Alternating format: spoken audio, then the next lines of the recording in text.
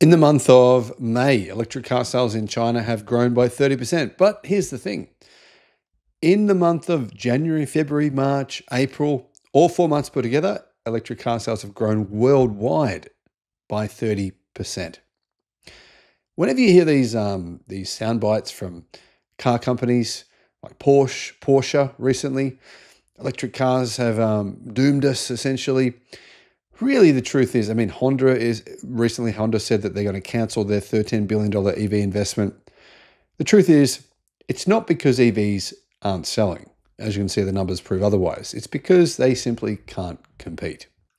Hello, my friends. Welcome to the channel. It's great to have you with us. I'm Sam Evans, and I'll be at the Melbourne EV Auto Show on the 27th, 28th, and 29th of June. I'll put a link in the description. I'd personally love to see you there and even catch up. Despite the uncertainty created by newly imposed tariffs in the United States, sales of electric vehicles are still surging. EVs and plug-in hybrids, particularly EVs, have been flying off the lots all around the world in record numbers. The media might be telling you otherwise, but that is simply the statistical facts that we're being presented with here. It's not just North America, it's China, more particularly, and also it's Europe as well. Now, those three markets make up about 85% of the global automotive industry. Last month, global sales of EVs and plug-in hybrids already went over 4.1 million through the first 3 months of the year. Now we're seeing a total number of 5.6 million units from the first 4 months. And in fact, that means the world is actually on track to sell around 22 million electric cars this year. So numbers came out recently from a bunch of different reports saying 20 million. It's not actually accurate because China, the biggest EV market in the world, they'll sell twice as many EVs in the final quarter of this year because their car market explodes every year in the last 3 months of the year. It's much, much bigger than the first 3 months of the year, or the first 4. Really, we're likely to see around 22 million units sold. And that would represent probably approximately 26% of all cars sold worldwide, maybe just a bit more than that. April alone saw 1.5 million electrified vehicles sold, marking a 30% increase compared to the same month last year. Continuing to lead the charge, though, is China. A total of 3.3 million EVs and hybrids, well, plug-in hybrids, most of them though being fully electric, have been sold this year, representing a 35% jump from last year. Sales slipped 9% in April compared to the month prior, but so far, in the month of May, they're up a further 30%. The US and China recently announced a reduction in tariffs. This has only just been announced within the last week, so it hasn't really made any effect on what's happening now. But it might be a big positive. If the US and China can agree to this sort of ceasefire, you might call it, this might actually help with positive customer sentiment. This move primarily affects parts in the automotive industry, but that said, I still think it could be a positive for EV sales this year.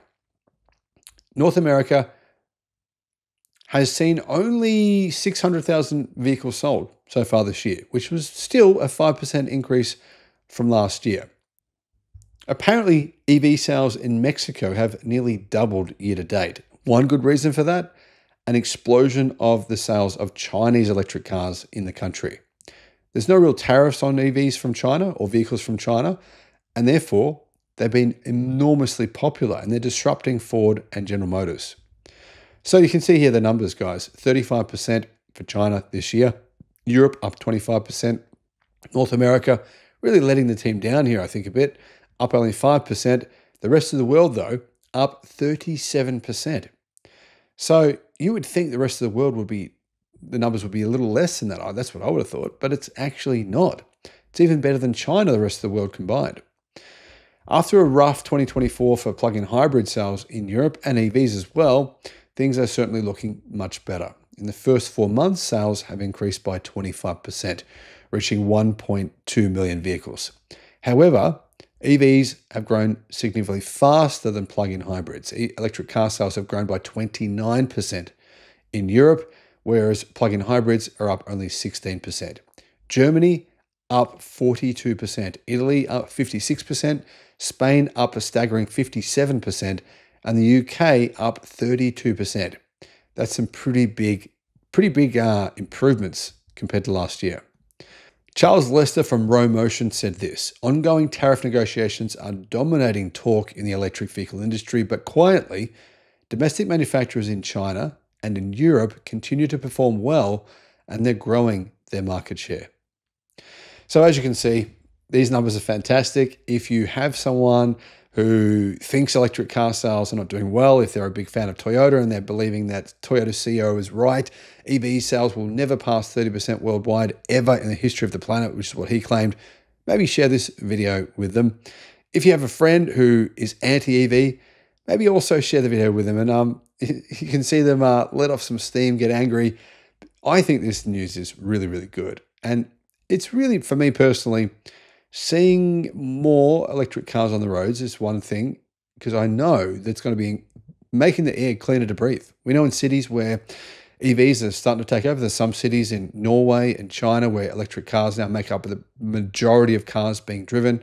And in those places, the air is so much cleaner to breathe. You can notice it instantly. It's amazing. And it's also much, much quieter in those places as well. Huge improvements for electrification. I love the fact you can also charge them with solar. There's just so many positives and benefits. Let me know your feelings about this in the comments. Bye-bye. Electric car sales in 2025 have skyrocketed, and really that's maybe even understating things. Strangely, the media narrative that EV sales are plummeting has completely disappeared. I don't know why, because EV sales have never plummeted. It's all been completely fake news. I kind of wonder to myself if they think, the media think, maybe the general public are now saying, we can't trust these idiots anymore. We're not going to read anything they say if they keep on lying to us. So now they're actually just staying quiet. Anyhow, here are the numbers on which countries or which regions are really killing it with EV sales this year. And to be honest, they're pretty much all of them. Hello, my friends. Welcome to the channel. I'm Sam Evans. You're watching the Electric Viking. Great to have you with us. I want to say a big thank you to our Patreon supporters, YouTube members, guys. I really want to sincerely thank you for your support. And if you'd like to become a member on either of those platforms, I'll put a link in the description. EV sales are surging globally. Now, it's true the media have said this is happening. Some small numbers of the media have recognized this, very small.